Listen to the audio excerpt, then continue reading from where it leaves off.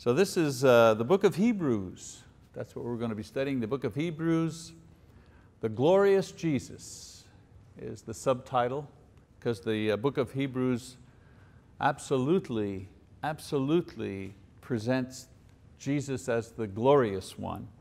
And of course this is the first lesson in this series, and we're going to do what's usually called a critical introduction. A lot of times I skip over this and I get right to the text, but we're going to take at least one lesson to give a critical introduction, give some background information, the why, where, when, what type thing concerning this book. Well, let's start with the idea that the first Christians, the first congregation, the first scriptures used to prove Christ was the Messiah was of course the Hebrew scriptures, what we call the Old Testament. It took, if you think about it, if you do a timeline, it took about 10 years for the apostles to preach the gospel to non-Jews. A decade went by. They were only preaching to the Jews. 10 years goes by before Peter is called. And by the way, that's not because they were slackers or they refused. They were thinking they're preaching the gospel to all the Jews in the world until Peter has this apparition in Acts chapter 10, and he goes to see Cornelius, and Peter understands, oh, you mean you want the gospel preached to everybody in the world, including the Gentiles. That took a decade. Now in the first 30 years of Christianity, you could be a Hebrew Christian and still practice your Jewish faith and traditions, because the two religions were seen as different forms of the same thing. Eventually, however, this became more difficult for a variety of reasons. First of all, the Jewish religion became more openly hostile towards Christianity. At first it was, well, there's this sect here, there's these people, this offshoot of Judaism, and they're troublemakers and so on and so forth. But it was still part of the Jewish religion. But eventually the Jews began to seriously harass the Christians. We know that simply by looking at the life of Paul or Saul. First glimpse we get of Saul is he's holding the coats of the individuals that are killing Stephen, the Christian. Another reason is that the conservative Jewish Christians of the time wanted to keep Christianity within the context and the control of the Jewish religion. Okay? Another reason why it was difficult at the beginning. The Judaizers, right? Basically were saying you had to become a Jew first before you became a Christian. The big argument over circumcision wasn't circumcising the Jews, it was circumcising the Gentiles. If a Gentile wanted to be a Christian, he had to be circumcised and keep all the Jewish laws and so on and so forth. And then thirdly, Roman persecution began. And the Romans began making a distinction between the two religions. Originally, the Romans had seen Christianity as simply a sect of Judaism. And that was significant because in the Roman Empire at the time, Judaism was a legal religion. You were allowed to practice Judaism, but not other religions. They didn't get permission. And so when the Romans began to see Christianity as a religion apart from Judaism, then the persecution, that's not the only reason, but at least it enabled them to say, by law, you people are breaking the law. And the persecution of Christianity began. And we see that, of course, Paul's imprisonment, so on and so forth. 2 Timothy 4:6, we find out that Paul is looking towards being executed by the Romans. So because of these pressures, many Jewish Christians were faced with the decision to return to their old religion or to make a complete break in order to embrace Christianity fully. See what I'm saying? Well, there's an overlap time there, especially in the book of Acts. There's an overlap time. And during that overlap time, up to 70 AD, You could be a Jew and you could be a Christian at the same time. You can kind of get it both ways. But eventually you had to pick. All right? You couldn't, you had to pick. And so the Jewish Christians could no longer have it both ways, as I said. And so the letter to the Hebrews was written to convince them that they had made the right decision in the first place and they should persevere in the Christian faith. We read about that in Hebrews 6:1. So the title of this letter is To the Hebrews, that's the full title. It was not written as a general epistle to all Jews. I mean, it could be used this way, but it was not originally written this way. It was aimed at a specific group that the author was planning to visit. And we'll read about that in Hebrews 13, actually, at the end. There's no definitive proof, but there are several theories as to who wrote this epistle, because the author does not name himself. So it's an unknown writer, like I say, an individual who certainly knew Paul's writings and wrote this letter using Paul's writings as source material, but doesn't name himself. So there are some scholars that say, well, we don't know, we'll never know. Others say it could have been Barnabas. And there are good arguments for Barnabas being the author of Hebrews. He was a Levite, Acts 4:36, and so he was familiar with Jewish ritual, Old Testament customs. He wrote Greek since he came from Cyprus. He was not known, however, for his scholarity. He was kind of a man of action. And this epistle, according to Greek scholars, has a very high quality of language, very high level of writing.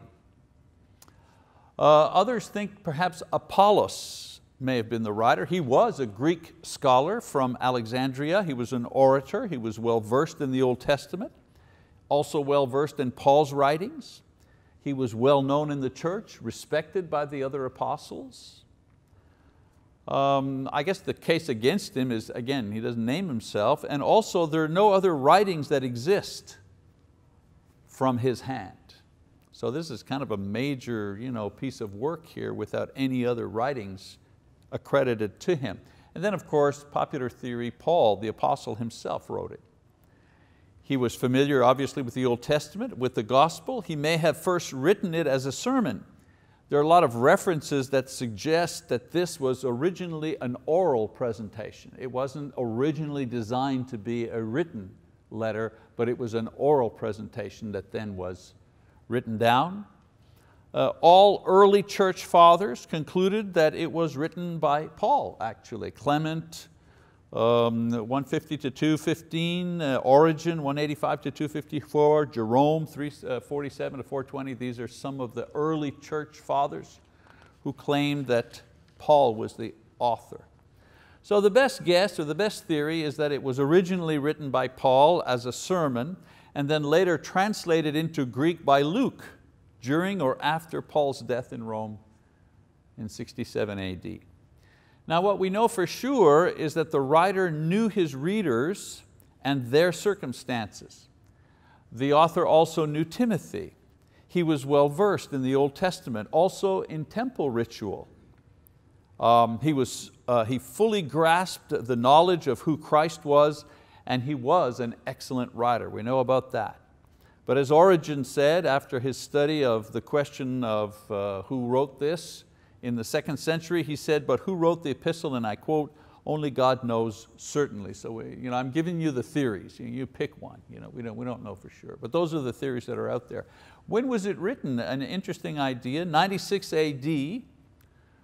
Clement, who was the bishop of Rome, quotes from Hebrews. So it's definitely before 96 AD, because in 96 AD, we have a church leader quoting from Hebrews, so we know it wasn't written after 96 AD. In 70 AD, we know that the city of Jerusalem and the temple were destroyed by a Roman army.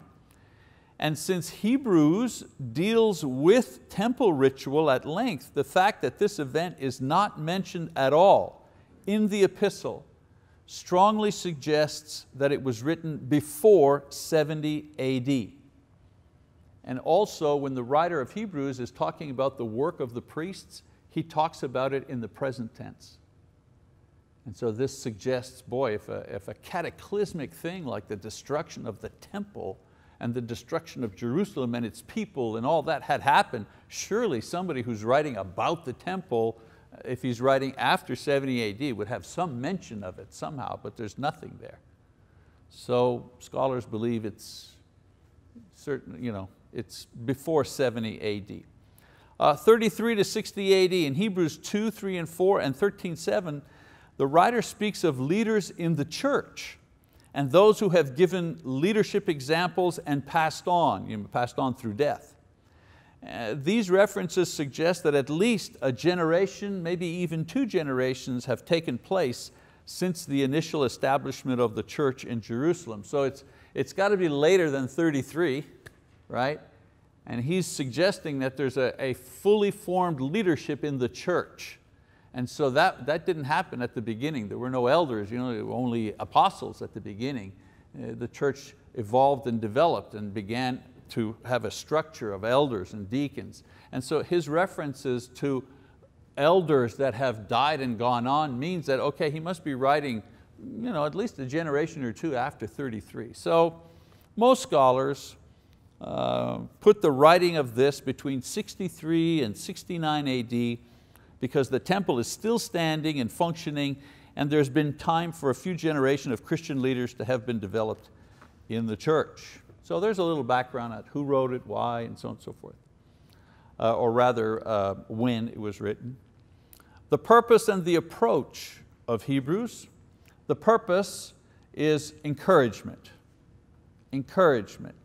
In Hebrews 13:22 he says, "But I urge you, brethren, bear with this word of exhortation, for I have written to you briefly." I'm writing to encourage you.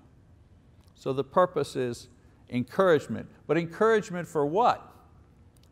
Well, to encourage Jewish Christians who were wavering in their faith and contemplating a return to Judaism, an encouragement to remain faithful to Christ. They were discouraged by persecution. They were discouraged because they had to choose. Imagine, you grow up as a Jew, it's not just a religion, it's your whole way of life. You have to choose between that and then this other religion that's being persecuted. So a difficult choice. Also, some of the people he's writing to had begun to neglect the assembly. He writes about that. And of course, that's always the first sign of spiritual illness. People stop coming to worship the Lord. Many of them had returned to Judaism. He mentions that in Hebrews 6.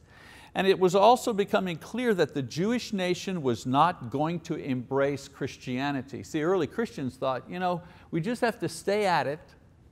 We just have to give the message. We just keep on calling out to our Jewish brethren, and eventually they'll get it.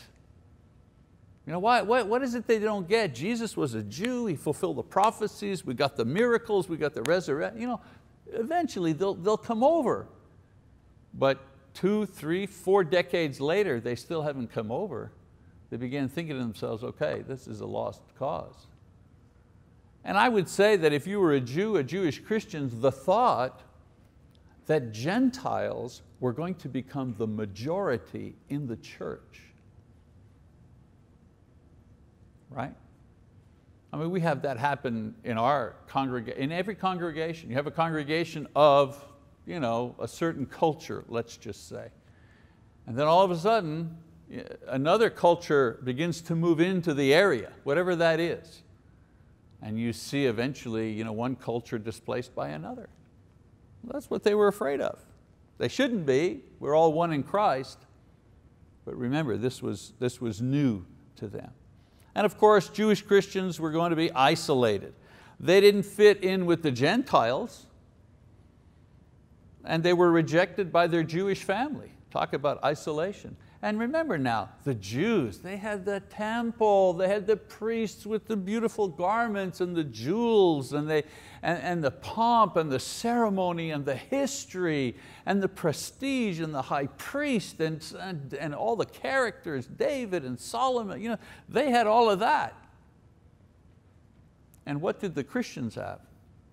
Well, they were meeting in the upper room, or they were meeting in catacombs, or they were meeting in basements, they were meeting in houses. They had no money, no power, no prestige, no influence. And their Lord, according to what people saw, had been executed as a criminal. So it's like when they were going, whoa, wait a minute, which way should I go here? Especially on the high holy days, especially when there were the feasts, right? So they had to choose.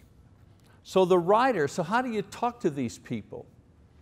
So the writer compares the two religions, and he challenges his readers to choose once and for all which religion is superior. In the epistle, he compares Jesus to various important features of the Jewish religion. He compares Jesus to the prophets, to the angels, to Moses, to Joshua, to Aaron, who represents the Jewish religion and Jewish worship. And once he gets to the comparison of Christ and Aaron, he leaves off the comparison between persons, and then he begins to compare the effectiveness of the Aaronic priesthood versus the effectiveness of the priesthood of Christ. And this is because the ministry of the priesthood, this was the heart and soul of the Jewish religion. The point being that the work of Jesus as high priest was superior to the work of Aaron and his descendants as high priests. Therefore, Christianity was superior to Judaism. When people say to you, it's not polite to compare religions, and you shouldn't say a bad thing about another religion. Well, you know what? The whole book of Hebrews is comparing religions and showing the superiority of one religion over the other. So once he finishes his series of comparisons and arguments, the author lists a number of heroes who were persecuted and suffered for their faith, but they persevered. And he does this as an encouragement to his readers to do the same thing. And he finishes the epistle with practical teaching about how to live faithfully from day to day as a Christian and as a member of the church. And then he finishes with greetings and exhortation. So I've just given you a real quick overview of what's going on here. Now Hebrews is divided, it's the easy book to divide. It's divided into two parts. Part 1, the glory of Christ, chapter 1 verse 1 to chapter 10 verse 18. See, the Jewish people were used to the concept that God revealed Himself through various ways and people and angels and religious rites, temple worship, sacrificial systems, so on and so forth. And God glorified Himself and His people through these ways. And this interaction with His people, for which they took confidence in and gave praise for, they were all about it. So in the first part of Hebrews, the writer demonstrates that no matter how glorious these things were, the revelation or the uncovering that we receive of God through Jesus is far superior. In other words, if you think you knew God through the prophets and through the sacrificial system and through the law, if you think you knew God through those things are nothing compared to how you will know God through Jesus Christ. Okay? So in the first 10 chapters, the writer demonstrates how Jesus is more glorious than the prophets, the angels, Moses, so on and so forth, and thus superior and worthy to be followed and worthy to be obeyed. So that's the first half.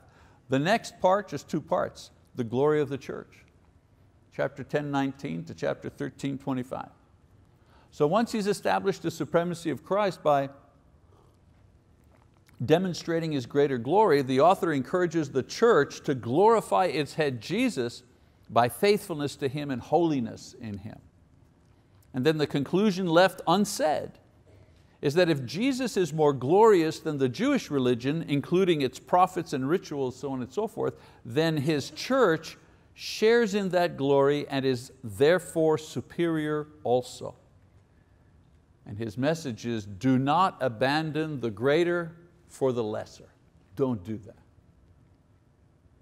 Okay, so let's do a little bit of text tonight.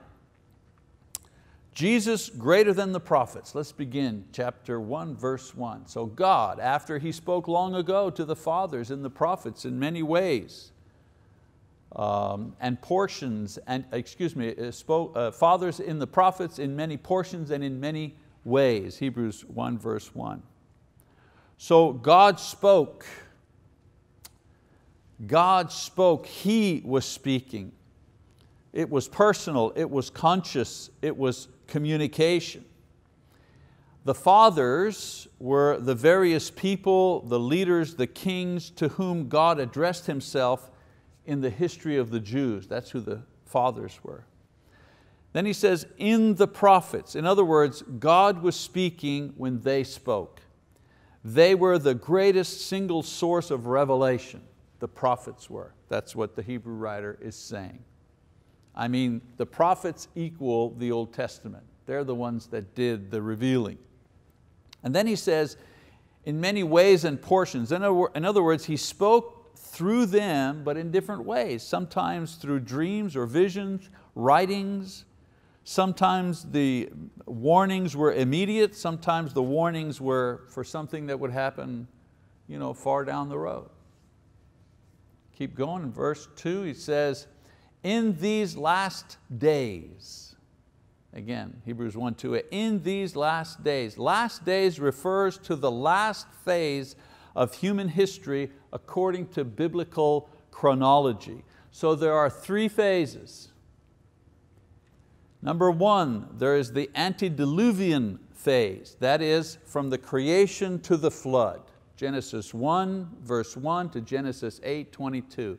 That's the antediluvian, before the flood. The second era is post-diluvian, meaning after the flood. That's from the rainbow until the ascension of Christ. Genesis 9:1 to Acts chapter 1, verse 26. It begins and ends with men's eyes looking towards the sky in hope. They look towards the sky and see the rainbow in hope.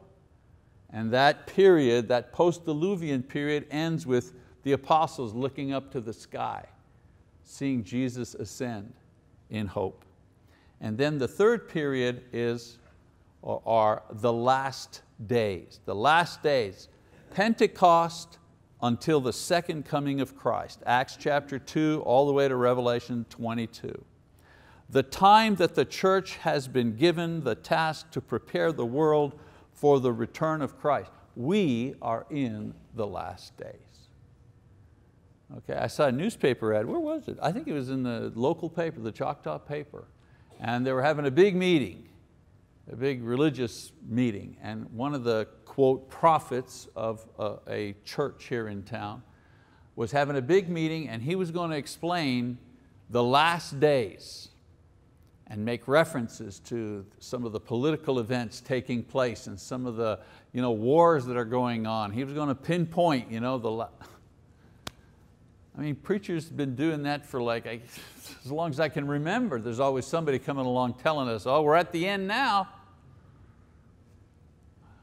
Yeah, we don't know. But we are in the last days. And what are we supposed to be doing? We're preparing the world for the second coming of Christ, should He come in our generation. He could, and that's what our task is. So in this last time, the writer says, God has spoken through His Son, not the prophets or in other various ways. This is the communication method from God in the last times. So we're in the last times, right? From Pentecost to the second coming. So from Pentecost till the time Jesus returns, how does God communicate with us? Well, through Jesus, through His word. So the revelation that He makes through His Son in these last times is greater, the author says, than anything that had ever come from the prophets. Yes, He spoke to the prophets in diverse ways and manners, and yes, they provided a portion of revelation of God and His will. But in these last times, God is revealing Himself through Jesus. And the revelation is much broader and much deeper and much clearer. So the revelation that He makes through His Son in these last times, as I say, is greater than anything that had ever come from the prophets. So now the writer isn't saying that God didn't speak through the prophets, He did, but Jesus was the person that they were speaking about. the writer goes on to list 3 things about the Son that demonstrates His superiority over the prophets. First of all, He is preeminent in history. Verse 2.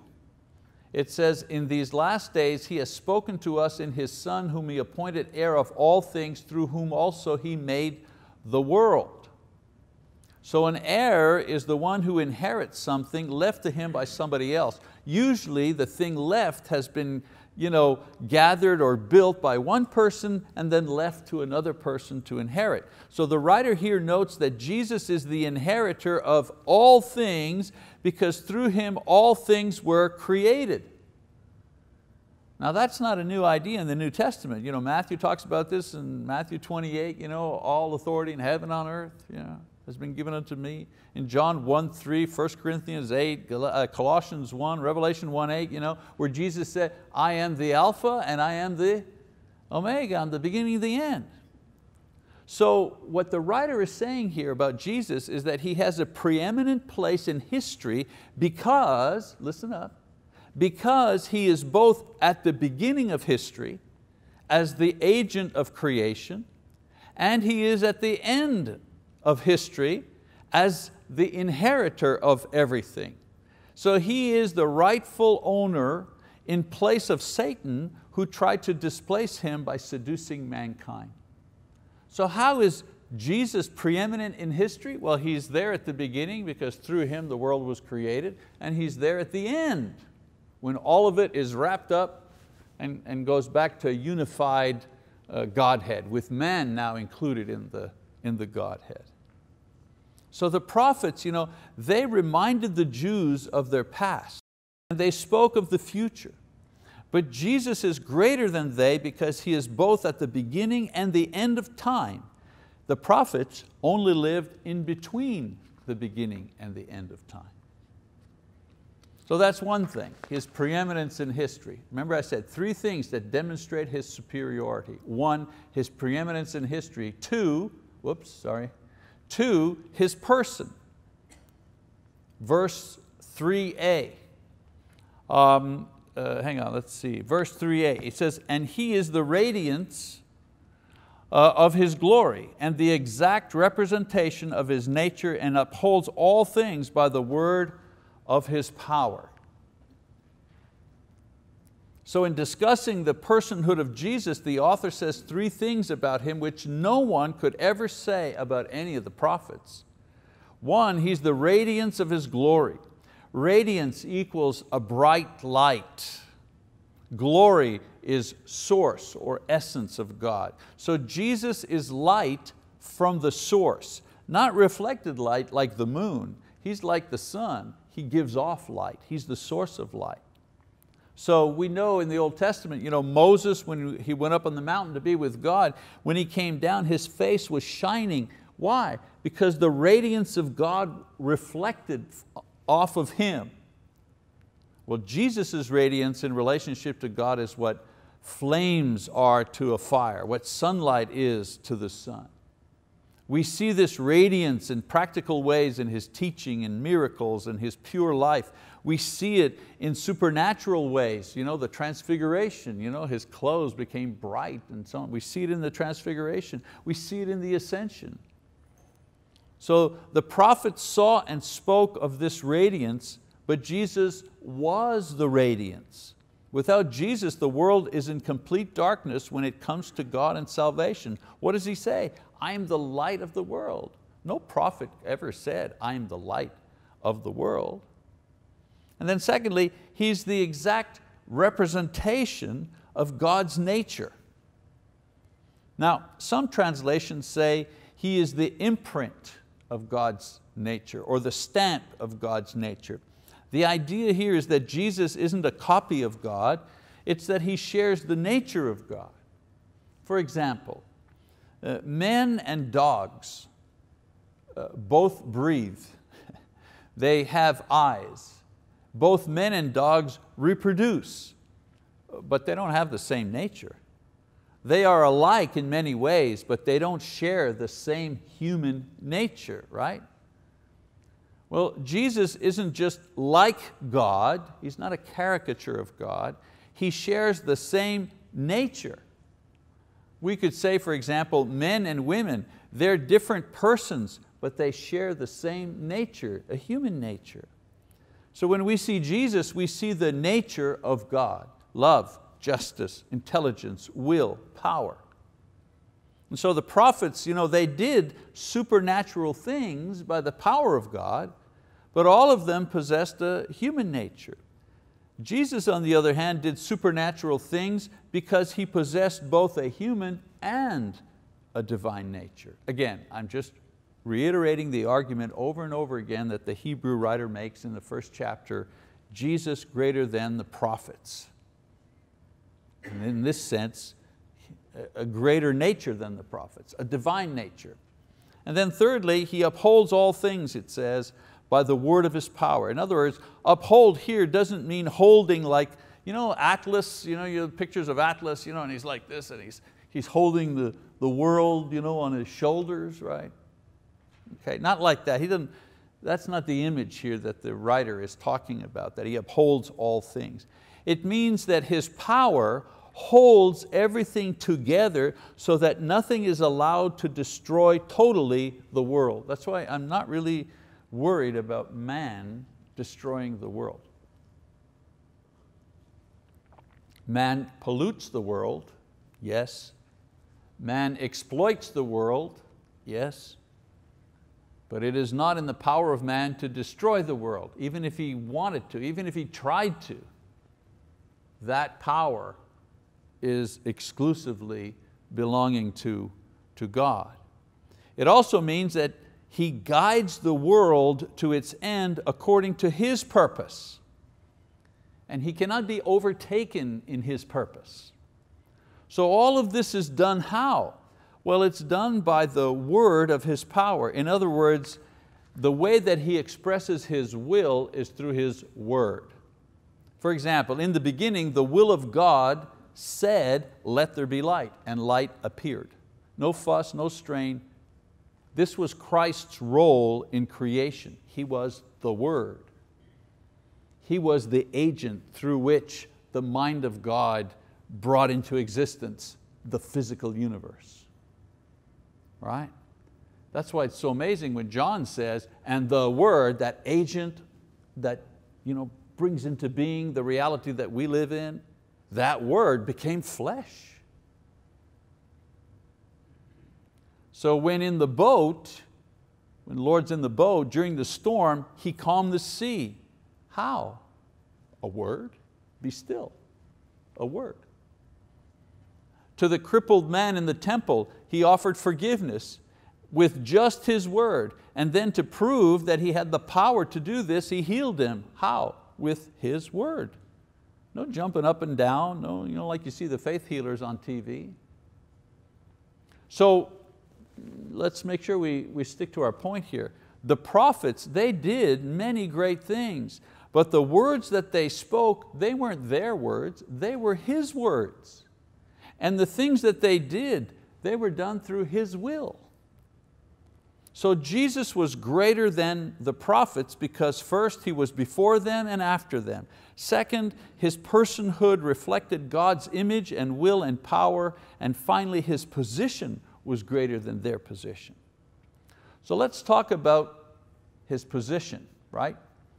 In Hebrews chapter 1 verse 3 it says, when He had made purification of sins, He sat down at the right hand of the Majesty on high. So the author describes two positions that Jesus took that no prophet ever took. First of all, the lowest position. He took the lowest position. Sacrifice for sin. That was the lowest position. Jesus could have expressed His preeminence and personhood without leaving heaven, but He did so in order to deal with man's sins. In Philippians chapter 2 verse 6 to, where am I?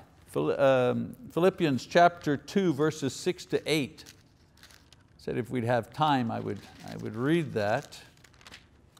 It says, who although He existed in the form of God, speaking of Jesus, did not regard equality with God a thing to be grasped, but emptied himself, taking the form of a bondservant, and being made in the likeness of men, being found in appearance as a man, he humbled himself by becoming obedient to the point of death, even death on a cross. And so when we're talking about his position, we first of all talk about him taking the very lowest position, the one of slave, the one who would be crucified. Now this reference to purification from sin is explained further on as the author goes into more detail about the manner and the reasons why all of this had to be done. But for now, he simply mentions that Jesus did this. So as far as his position is concerned, he began by taking the lowest position. And then he also occupies the highest position at the right hand of God, authority. Philippians 2:8 explains that Jesus returned to reclaim the position of authority he occupied before his humiliation on the cross. Now it's interesting to note that Jesus is the first and the last in a horizontal time frame, right? And he occupies the top and the bottom roles in a vertical position, right? He's first, he's last. He's on the bottom, he's also on the top. Some people say, why do you have a cross back there? Because it's so significant of the Christian religion, every aspect of it. And so in comparison to the prophets, well, the prophets, they offered sacrifice for sin, but they never offered themselves as sacrifice. And none of the prophets had authority save what authority they received from God. Most of them actually tried to run away. Jesus, however, gives authority from his position of power at the right hand of God. Okay, so I'm going to stop just those first 3 verses. So the author begins his letter by exalting Jesus, and he says that he is greater than the prophets because he is the first and last in history. The prophets, they lived in between the first and last. He is divine in nature. The prophets are only human in nature. He is supreme in authority, and the prophets have no authority. No prophet could or ever did claim any of these things. So there's really only one kind of main lesson here, and I'll try in the book of Hebrews to kind of pull out some lessons, just practical lessons for us, but there's really only one lesson or application based on our study of just the first 3 verses, and that is listen to Jesus. Listen to Him.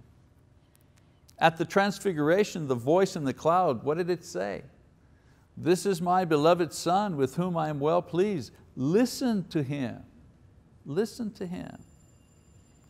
He is greater than the prophets of Israel, and they were greater than any of the prophets of their day or our day, because what they said about Him came true. Jesus, by His position historically, first and last, and spiritually, lowest and highest, has the right and the authority to speak as and for God. So when our faith is weak and when we're searching for answers, when we're troubled or discouraged, what we need is not, I need more time alone. I need more alone time. I need a vacation. I need a break from the church. What my wife tells me when I'm getting a little too difficult, she says to me, you need more of Jesus. That's the code word, that you need to get your book and go into your corner and read, or go to your bedroom and pray. But what you need is, you need more of the Lord, because what's happening is you've got a Jesus deficiency going on, and that's showing itself in discouragement and anger, and you know what I'm saying? You're not your spiritual self. You're not the person you're meant to be in Christ. Well, the only remedy to that is not ice cream. I've tried that route. It's very good, but it doesn't solve the spiritual problem. The intake we need is, we need more of Him, more of the Lord. And so to a church on the brinks of collapse, The author begins his letter without even an introduction, but he gives them first and foremost the life-sustaining words about Jesus Christ. And I think we ought to remember this when we're in the same type of position. Okay, so that's our introductory lesson to Hebrews. I hope you're getting something out of it. I guarantee you will get a lot out of this study. We're going to go deep and we're going to do it line by line. All right, we are dismissed. Thank you.